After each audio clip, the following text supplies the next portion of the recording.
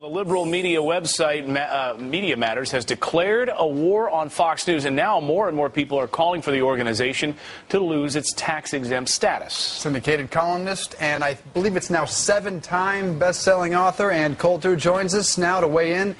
Her latest book is Demonic. Good morning to you, Ann. Morning, Ann. Good morning. It's 8 times. 8 times. So I knew sorry. she'd correct me if I had that wrong. All right. Look, maybe Media Matters intended to be an educational institution as they applied 4 years ago. They are clearly not that today. Where do you direct the frustration, the outrage now? Is it towards the IRS? I think it's a good question. A serious point that they don't qualify for 501c3 status, though I'm sort of torn because at least when they report on me, and I think most people, you know, there'll be some inflammatory, outrageous headline, Ann Coulter, American Nazi. But then they actually quote me accurately, which is unlike, say, Howard Kurtz at the Washington Post. And I always think, oh, that's a good point. It's fantastic publicity. And I suppose, you know, I'd like to see a chart of how many millions George Soros has spent on Media Matters trying to get Fox off the air with, you know, next to a chart of Fox's ratings over the past however many years it's been, 5, 10 years. But on the other hand, I don't think they do qualify for an educational purpose. There are four factors the IRS lists in its code to have the educational purpose withdrawn, the 501c3 status, which allows people to donate to Media Matters and get a tax exemption. And I think you only have to have one of them to have your tax exemption withdrawn. I think Media Matters hits all four. One of them is using inflammatory or emotional language. One is pressing viewpoints not substantiated by the facts. And as I indicate, the headlines never are substantiated. I mean, it's right there. You could just read it. Or using distorted facts. And beyond the actual IRS code, it's just kind of a peculiar institution. I mean, there are educational institutions that will criticize things that are said on air, PolitiFact or Newsbusters, but they give actual facts.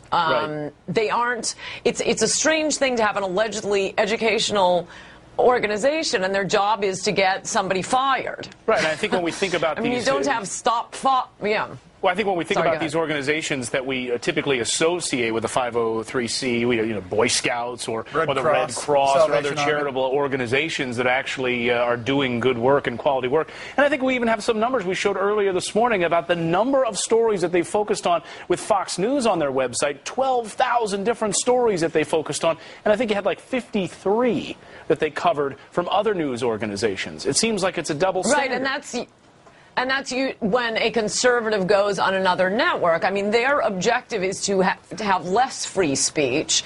PolitiFact, Newsbusters is to have more free speech. It's to the extent that Newsbusters is criticizing liberal bias in the media. You know, they want MSNBC to have more conservatives on, whereas Media Matters, I mean, they're constantly denouncing networks for having me on, and successfully with NBC, I might add. They want less free speech. It's just a very weird aspect, just facially, beyond the letter of the law.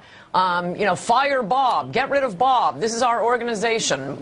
We're going to direct all of our attention to destroying someone else as opposed to getting the facts right or correcting misstatements made on air. Like I say, compared to Newsbusters or PolitiFact. I don't even know if PolitiFact... Yeah. I assume Newsbusters. I assume they're both 501c3s. Well, maybe this is in the hands of the viewers now. They can go to foxnation.com. There's a link to the IRS website, and they can start to make some noise. Maybe then the IRS changes that tax code. We want to switch now to Michelle Bachmann. She was in Iowa yesterday. Her boss. Wait, can I just say one more thing about Media Matters? Go ahead. Anyone who's injured has standing to bring a lawsuit. And Fox News, I think it would not be hard to find sponsors who have withdrawn because of hysteria ginned up by Media Matters. They certainly have standing. I have standing. Glenn Beck has standing. There are people who are, when their entire organization is dedicated to keeping certain conservative voices off air, you do have injury, and you do have people who could challenge Media Matters. You could sue? Who have standing to challenge Media Matters' tax-exempt status. Interesting. Well, it's not going to be just letters, just emails into the website. The IRS under Obama, my guess is not going to leap up on this, but a real lawsuit could be brought. Well, we had a guest on earlier that said the state's attorney general could actually do something in this case, too. I'm not sure which state would be responsible there, but real quickly on Michelle Bachmann, doing very well in the polls, probably the one surging the most, and it looks like if you look at this Fox News poll, there's kind of the Mitt Romney vote, and maybe there's the anti-Mitt Romney vote. If that's how it breaks down, is she the one most likely to hold that title? I'm not sure. I mean, we'll see when people vote what happens. As I've said before, I think she's magnificent. I don't think you can run from the House. Unfortunately, we have a lot of fantastic House members, but I would encourage all of them, you know, Michelle Bachmann, Thad McCotter, they should go back to their home states and run for governor or at least senator.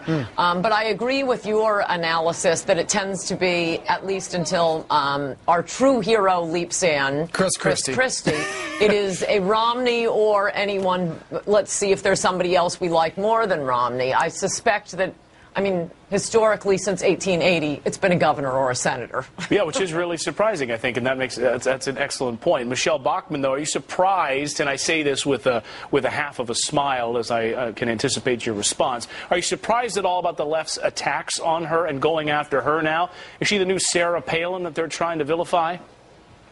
Oh, yes. Oh, yes. Liberals hate conservative women. They hate them with a hot, hot hate of 1,000 suns. I think they see women, I mean, as I write in my book, Demonic, that the peculiar obsession liberals have with conservative women, I think, comes from their hatred of God and wanting to suppress the morals of the people. And they see women, conservative women in particular, they correctly see them as the keepers of religious faith and moral values. And it is true that Republican women politicians will tend to stress things like the social issues, abortion, gay marriage, that sort of thing, whereas the Republican men tend to be talking about, you know, reducing the capital gains tax for the Fed. It is an interesting double standard. All right, well, Demonic is her 8th best-selling book. I missed that earlier, not 7th.